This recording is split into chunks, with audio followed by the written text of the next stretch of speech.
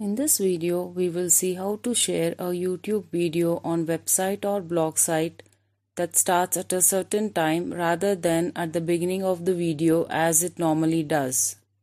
If this is the first time viewing my video, please subscribe to my channel and click the bell icon to get updates when new content is added. So let's see how it's done. Play the YouTube video and click on the video timeline when it is playing where you want it to start. Next, click Share button under the video.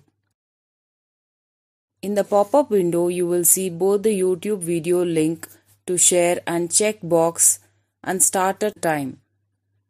Next, click the checkbox below it as to when you want the video to start when you embed in your website or blog site.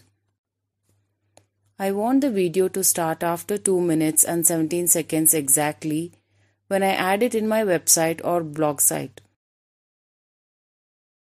Let's copy the YouTube video URL and paste it in my website, and next, let's save the changes and publish the page, and next preview the page to confirm changes.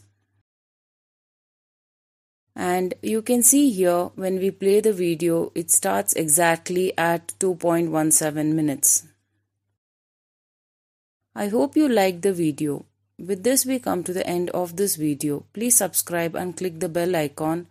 Like and comment on the video if you found it helpful. Thank you.